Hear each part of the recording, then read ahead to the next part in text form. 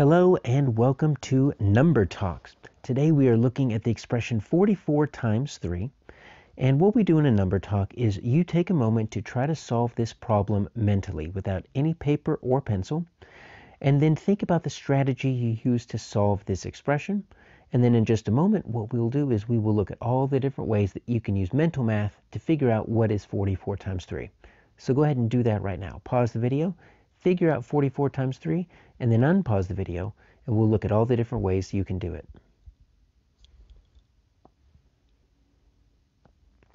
All right, so one way that we can do it is we can use the distributive property. The distributive property lets us break apart this 44 times 3. What we're going to do is, you see, we're breaking it up into 22 plus 22. We're just cutting it in half, basically. So we're going to say 44 is really 22 plus 22. And then when we use the distributive property, what we do is we break that apart so that it multiplies by each of those. So what we get is 22 times 3. And then we add that to the other 22 times 3. So we're just breaking it apart into two chunks. And so that's 66. That's 66. So add those two together and we'll get the answer you hopefully got, 132. Another way we could do it, also using the distributive property, but let's break apart that 3 because doubling is really easy. So let's take our 44 times 3, and we're going to say instead it's going to be 44 times, let's take that 3, make it 2 plus 1. And now we're going to distribute that 44 and multiply it by the 2 and the 1. So it's 44 times 2, that's an easy double. And then 44 times 1, that's easy, that's just 44. So you see how that kind of helps us out. So we're going to get 88, we're going to get 44, and so that's 120 and then 12, so you still get your same answer of 132. So that's two different ways that we can use the distributive property. Many like to use this form of the distributive property. And what we want to do here is we want to break apart our 44, our larger addend, or our larger factor, but we want to do it by place value. So we're going to take our 44 and think it's really 40 plus 4. Just break it apart by place value. Then we'll take our 3 and distribute it and multiply it by both addends there. So we've got 40 times 3. So that's 120. Then we're going to add that to our 4 times 3. That's 12. And I bet most of you probably used this method to solve it. Add those two together, and guess what you're going to get? 132. Another method we could use is doubling and halving. Doubling and halving is pretty cool because what it does is it lets you double one factor and then halve the other factor, and you still get the same product. So take a look at what we did. We took our 44 and we cut it in half. You see this gray area right here?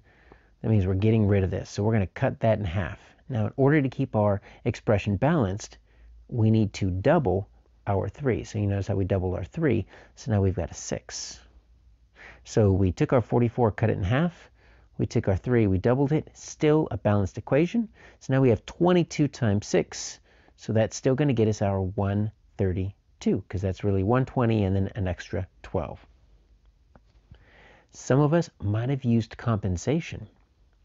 Compensation is nice because this 44 is not really easy, but what we can do is we can say, you know what, if I add this one, 45 multiplying by 5s is a lot easier than 4s.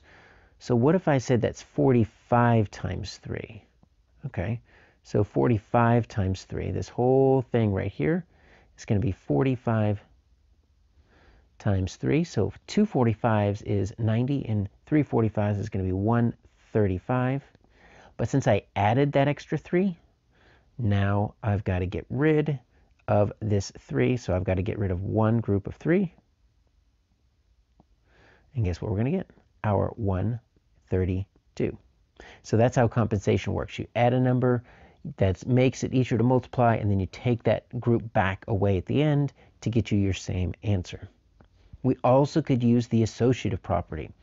Now, the associative property is all about how we group our numbers.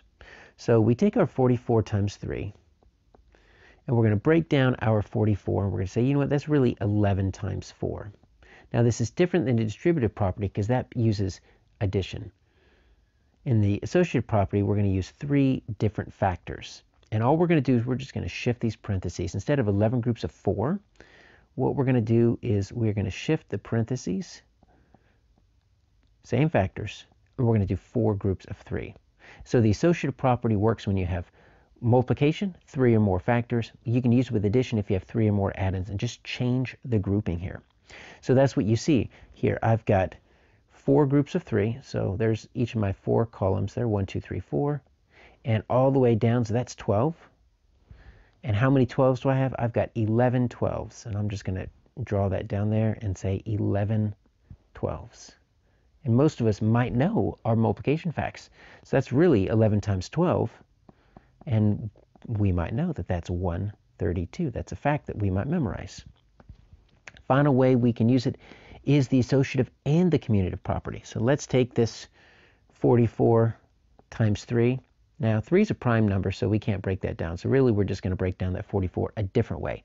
Last time we did 11 times 4. Now we're going to do, let's do this. Let's do 2 groups of 22. Let's say it looks like that.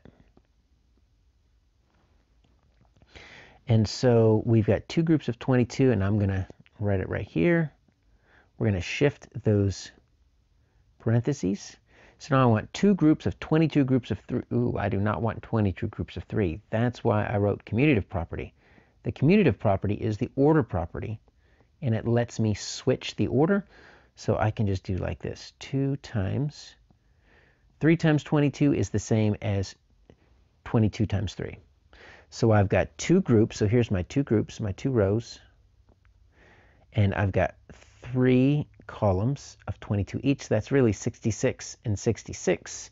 And that's going to get me my 132. So those are just a few of the ways that you can find 44 times 3 using mental math. If you found another way, please go ahead and just add that as a comment to the video.